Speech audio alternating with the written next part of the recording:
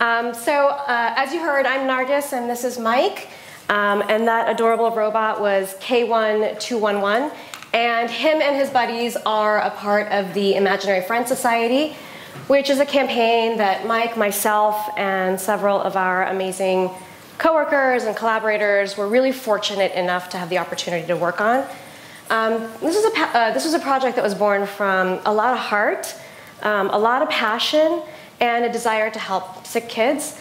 And we're so excited and so grateful to share our story with you guys today. So RPA created the Imaginary Friend Society for the Pediatric Brain Tumor Foundation, which is a nonprofit based in North Carolina. And they are the world's largest nonprofit dedicated solely to the pediatric brain tumor community. And though they're the largest, they're actually really small and relatively unknown in the larger cancer philanthropy world.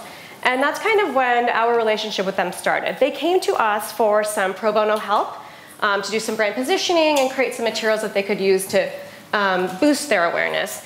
Their brief to us was basically to write a manifesto, some taglines, and create some visual assets that they could use in their social channels. And we did that, of course. We delivered that. But as we got to know the foundation and their people and the work that they do, we really felt like there was a bigger opportunity here for us to do something more meaningful, something with greater and longer lasting impact.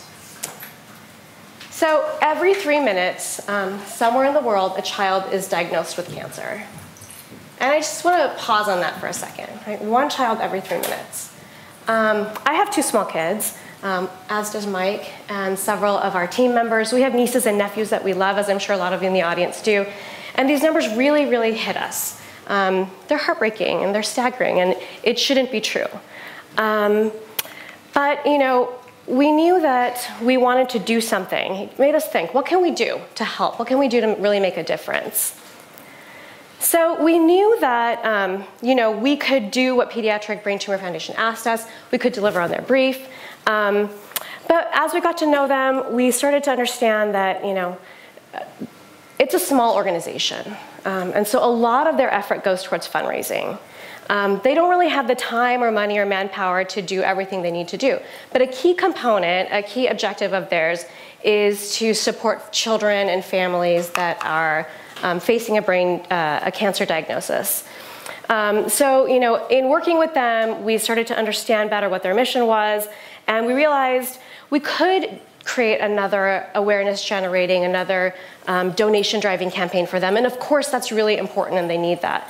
But what we realized is, every brief is an opportunity, right? And so in this brief, we saw an opportunity to help build that other side of their mission, to really help the kids and the families that are in the trenches that are facing and fighting cancer.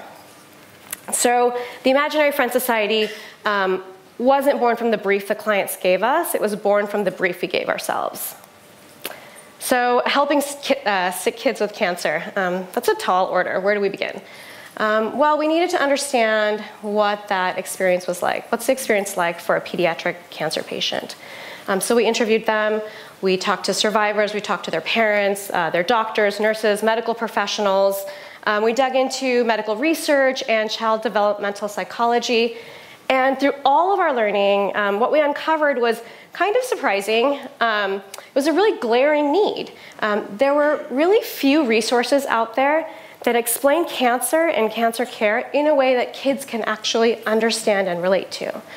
There's tons of cancer literature out there and there's tons of resources, but this information is complex and it's overwhelming and it's intimidating, right? Radiation, chemotherapy, surgery, blood transfusions. Those are things that are hard for an adult to comprehend, let alone a young child. We also have the old planner trick in our presentation.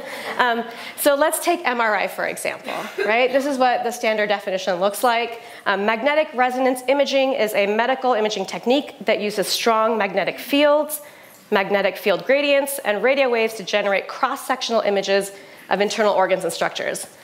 I mean, what is a magnetic field gradient? Like, I don't even know that. And even if you were to simplify that down, simplify it to try and explain it to a child, they don't really have the relative structures or a frame of reference with which to understand this. So the question becomes, is this a big deal, right? Is it critical for kids to understand this? Is that knowledge important? And it turns out that it is. The research shows that when kids don't know what to expect, they expect the worst. And when they expect the worst, this increases fear and stress and anxiety, which obviously has an emotional toll, but it also has a physical toll. It impedes their healing. And the other thing we learned was that this lack of resources wasn't only impacting the kids. Their parents and caregivers told us that they felt like they didn't have the tools and language they needed to help their children. As you can imagine, as a parent, being faced with your child's cancer diagnosis is, it's emotionally overwhelming. Your whole world collapses. But it's also incredibly taxing. Overnight, parents try and become experts in everything about cancer, treatments, terminology, so that they can help their children cope. Well, how do you explain this stuff to a kid when you don't really get it yourself? When you don't really have the tools and the language you need to help your child understand? So we took all of this learning and distilled it down to two super simple but super powerful truths, and that's what drove our strategy and our work. And the first is, when kids understand what's going on, it can actually have a positive impact on their health. Understanding leads to confidence, and confidence reduces fear and stress and anxiety, and ultimately leads to improved outcomes. So we knew that if we could help kids understand, we could actually help them. But how do we do that? So that's the second component, which is that kids learn through tangible, relatable stories. From a developmental standpoint, children process information really differently than adults. It's very hard for them to digest foreign and abstract concepts.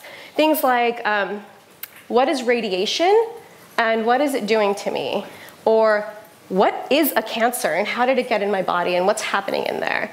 These are things that are hard for anyone to understand, but for a kid, they just don't have the mental structures and the information to be able to process that. They need that information communicated to them in a way that's relatable, through stories, through characters, in a way that they can comprehend and digest. So, in the end, our strategy was really clear. We knew what we needed to do. We needed to fill this gap. We needed to create a resource that would explain all this complex medical information to kids in a way that they could relate to and they could understand. I'm going to turn it over to Mike. He's going to take us through the work. Thank you. Excuse me. So, as Nargis pointed out, we had a really clear jumping off point. We know what we needed to do. We needed to take this confusing, abstract medical information and translate it into something that was easy for kids to understand. To translate medical speak into kid speak. In the early days of this campaign, as we talked about it internally before it took shape, we sort of affectionately referred to it as Google Translate for Cancer. That was sort of our shorthand. But what does that mean exactly? How do you take that dull, often stressful medical information and make that something that kids not only understand but actually want to see? That was the challenge. And for us, that started with tapping into what we view as kids' really most amazing attribute, which is imagination. And that quickly led to the idea of imaginary friends, and specifically using imaginary friends as a creative device to deliver this information to kids. So we started writing scripts, and we actually had a chance around that time to meet with some pediatric brain tumor survivors. These kids were amazing, and we talked to them about imaginary friends. Is this a thing for you? Have you had these? And something really interesting happened where not only did these kids have imaginary friends, but a lot of them created them during the treatment process. Long stays in the hospital, undergoing MRI scans, chemotherapy, radiation. Those are really lonely times, even with family and loved ones around. And those are the times that imaginary friends really came through for these kids. So this was the moment we felt like we had something really special in our hands and potentially something really powerful. And so out of that, the Imaginary Friends Society was born. A group of characters designed to take confusing medical information and serve it up to kids. The idea was to create a series of films. Here you go, here's your glasses. a series of films where they would convey to kids all of the things, all the different facets of cancer care that they might need to understand. And we started writing scripts. The goal was to create, as Nargis said, a resource that kids, parents, and care providers could turn to. And the scripts were challenging. These were the most important scripts as an agency I think we've ever written, given the delicate subject matter. And it was interesting. As we wrote scripts, we found that they had to work in multiple ways, but often divergent ways. So on one hand, we needed the scripts to distill, thick, heavy medical information, but it also had to sort of mask that ambition so kids would actually want to watch it so they didn't feel like they were in school.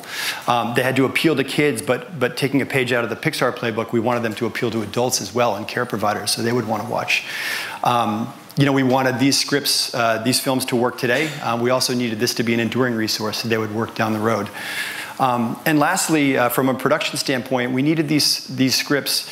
We needed this campaign to be a singularly focused idea, but one that allowed for different pro bono production partners to get involved and feel like they could add something creatively. So there was enough of a canvas there.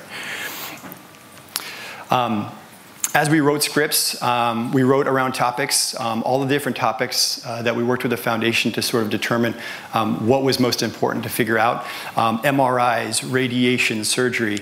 And as we wrote the scripts, we found that we actually had more hands raised from production companies than we actually had scripts. And so we would write more to meet that demand. And in the end, we ended up with 22 films, which are displayed in movie poster format. The films debuted at an event in Los Angeles as a movie premiere, which was really exciting. It was put on by the foundation. Magnetic fields, imaging, picture taking. Fancy way of picture taking. I think that really sort of encapsulates what we were after in a really nice and succinct way. The films, they all lived on a website that we built called theimaginaryfriendsociety.com. They were also on the Pediatric Brain Tumor Foundation's YouTube channel. And we wanted to make the films really easily accessible for kids at home, but also kids in the hospital. Cancer treatment, as most of you know, requires a lot of hospital time. Kids spend a lot of time there, too much time. And so for those kids, we tried to take things a step further and tried to provide, in addition to information and knowledge, we wanted to provide something that was comforting as well.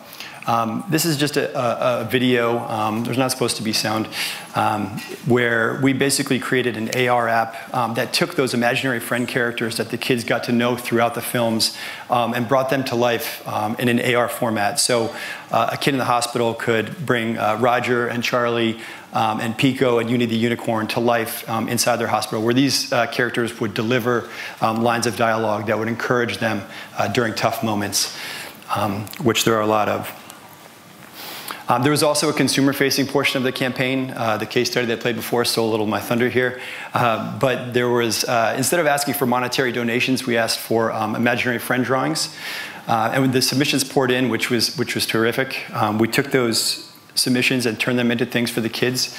Dolls that could go into MRI machines, that also held smartphones so they could watch the videos, coloring books and journals for downtime, of which there's a lot when you're in the hospital. And lastly, posters, where we had illustrators bring those drawings to life, and the kids could put those up in their hospital rooms, which are typically pretty drab and boring. So after the films launched, we conducted some research, and we spoke to parents to find out exactly if the films were helping, if so, how. And 96% said they helped kids, they helped them talk to kids about difficult issues. 85% said they helped kids feel less anxious and scared. 80% said they met a real need and that they were videos that they would recommend to others. And so that was great. But the real results came later. One of our goals for this campaign was always to get it into hospitals. Doing that is really difficult. There's a lot of bureaucracy with hospitals, especially pediatric hospitals. And so while it was a goal, it was never something that we ever banked on. But we felt we were thrilled to find out after the films had launched that they got adopted by a number of pediatric hospitals, leading pediatric hospitals from CHLA to Dana-Farber in Boston. So this was a tremendous moment for us to know that it was actually getting into the hands of the kids who could use it the most. Another amazing moment happened when different countries started reaching out and asking that we translate the films or give them the films so they could translate them into their respective languages. I think Sweden reached out first, followed by Brazil. China, Chile. And so we did it. We essentially open sourced the videos so we could hand over all those assets, and different countries could put their respective languages onto the films and make them available. So I think as of now, it's being translated into 20 different languages and distributed across 4 continents.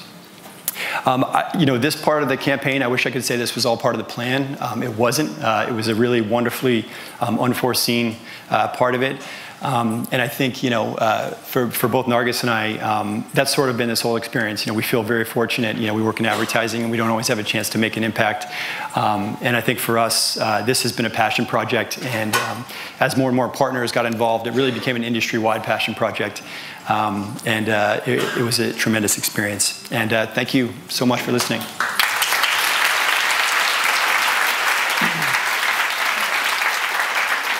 Thank you.